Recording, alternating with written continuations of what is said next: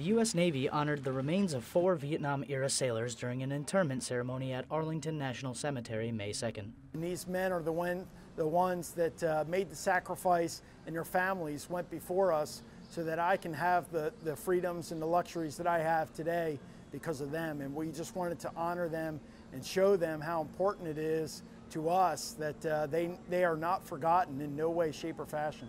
The crew was lost July 19, 1967, after their helicopter was shot down in North Vietnam while conducting search and rescue operations. Finally, the end of the road where he was honored the way that he deserved to be honored, and not just someone who existed and was left in Vietnam. From the Defense Media Activity, I'm Seaman Tony Rosa.